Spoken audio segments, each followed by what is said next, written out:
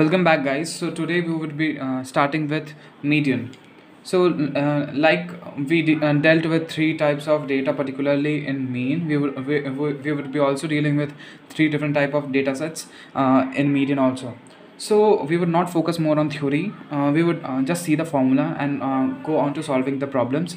So the first category of data is raw data. Second category is discrete data. In discrete data, we will be given discrete values, so that's not more important. Let us go to the third type of data, most important, that is continuous frequency distribution.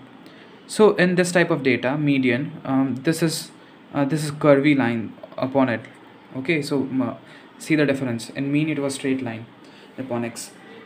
So median is equals to L plus n by 2 minus m upon f into C. So here L is the lower boundary of the median class, f is the frequency of the median class, m is less than cumulative frequency of the class that precedes the median class, C is the length of the median class, n is the total frequency. No need to be confused, don't be confused right now. When we will solve the problem, it would be much clearer. Also, for like if the class interval is in descending order, then there is a unique formula, that is u minus n by 2 minus m divided by f into C. So here u is the upper bound of the median class. So don't be confused. In the problems you can arrange them, but it is preferred to use the formula because different teachers have different mindset. They might cut your marks. So use this formula. Use this formula if asked for descending order classes. So let's see some examples. So for raw data, let us determine the median for 26, 20, 15, 45, 18, 8, 10, 38 and 13. These are the raw data given. So first of all, you need to arrange them in ascending order. So I've written in the arranged order. Now number of observation is 9, so it is odd. So if it is odd, then the value of the middle term would be the median. So 9. So what is the middle term? Middle term is 18. See, 1 2 3 4 and 1 2 3 4 4 terms from right and left, and 18 is the middle term. So for odd numbers, the middle term is the median. Now if the observation is even, like this question, first we have arranged that, then number of observation is 8, that is even, then average of the values of the two middle terms. So what are the two most middle terms? That is 9 and 10. So average of 9 plus 10 is 2, divided by 2 is 9.5. This is how it goes. Now the second type of data is discrete data. So variable and their frequencies are given, 3, 4, 5, 6, 7, 8, and the frequencies are given 2, 4, 7, 9, 10, 16 respectively. So make three columns, x, x frequency f, it is f not t, and then cumulative frequency. So write the x values, these are the x values, then write the f values, these are the f values. In the second row, frequencies, these are the f values. Then total of the x values, total of the f values, that would be n is equals to 48. We have added up all these values. Then how to find cumulative frequency? Cumulative frequency is like for the first term, the same is the cumulative frequency for the frequency, like 2 is the cumulative frequency. Then for second place, what will be the cumulative frequency? Add for second term to the previous term of the cumulative frequency, that is 4 plus 2 is equals to 6. Now for the third place, add the frequency term of that row with the previous cumulative frequency, that is 7 plus 6 is equals to 13. Now in the next row, add the respective frequency to the previous cumulative frequency. 9 plus 13 is equals to 22. This is like you go. So we have found that, and at the last place you got 48, which is equal to the total frequency. This is how you verify that your calculation is correct. 48. So now from the above table, what is n by 2 value? N is the total frequency, 48 by 2, that is 24. Then see in the cumulative frequency table, where does 24 lies? 24 lies between 22 and 32. So this 22 and 32 line, give a line here. This is how you'll give a line, and the median class would be the next cumulative frequency.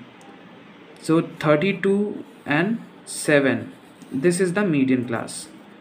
7, 10, 32. So here 32 is just greater than n by 2 value, so we would take that. So median is equals to the value of the variable that corresponds to the less than cumulative frequency just greater than n by 2, that is equals to 7. See, n by 2 is 24, just greater than n by 2 is 32. So go to the respective x value, and that would be the median, 7. Starting with the median questions, and the type 3 question is continuous frequency. So the first question from that data type is, the weight of 30 students are given in the following frequency distribution, determine the median weight of the students. So weight in kgs are given, 60 to 64, 65 to 69, 70 to 74, and so on, and their frequencies are given below them, 2, 8, 12, 5, 3. So now the very first step we need to see is that if the classes are continuous, and here we can see that the classes are not continuous, because from the upper class, that is the 64, and in the next lower class, that is 65, they are not continuous, they are not same. So we need to like make the classes continuous. So how to do that? So first we would start making 3 columns: class boundaries, f, that is frequency, and less than cumulative frequency. So in class boundary, what we'll do is we will subtract 0.5 from the lower class value, and we would add 0.5 in the upper class value.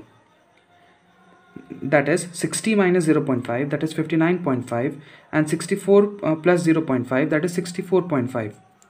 And likewise 65 minus 0.5, that is 64.5, and 69 plus 0.5, that is 69.5. And so, and same way we will do all the other classes. Now frequency we have written. How to calculate the cumulative frequency? So how to do that? So the very first value of less than cumulative frequency is same as the frequency. So 2. The next value would be the summation of the cumulative frequency before that, and the frequency which is corresponding to that row, and that is 8 plus 2 is equals to 10. For the next row, it is 10 plus 12, that is 22. So that is 10 plus 12, that is 22. Now next row, it is 5 plus 22, 27. Then next row, 27 plus 3, 30. And you match the last value of this with the total of frequency, that is 30 and 30. So your calculation is correct. Now next process is calculate n by 2, total frequency by 2, that is 15. So find where is 15 in the less than cumulative frequency. It is between 10 and 22.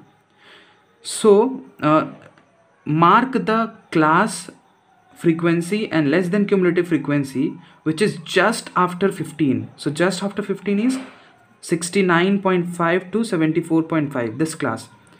12 the frequency, and 22 the less than cumulative frequency. Mark this. We need to mark this. Okay, now this is called the median class. Now we will see the formula and how to choose the values. So here the formula is L plus n by 2 minus m divided by f into c. So here L is the lower limit or the lower value of that median class. So median class was 69.5 to 74.5. So the lower value would be 69.5. So L is equals to 69.5. What is M? M is the preceding less than cumulative frequency of the median class we have chosen. So that is 10. This is the median class frequency and cumulative frequency. So less than cumulative frequency which precedes it. So that is 10. So m is equals to 10. What is f? F is the frequency of the median class. What is the frequency of the median class? 12. Now what is C? C is the class interval, length of class, that is 5. Subtract 74.5 minus 69.5, that would be 5. Now put the values. What is L? L is 69.5, n by 2 is 15, m is 10, f is 12, c is 5. That would result into 69.5 plus 25 by 12. That would finally give us the answer 71.58. So write the final answer like this: median weight is equals to 71.58 kg.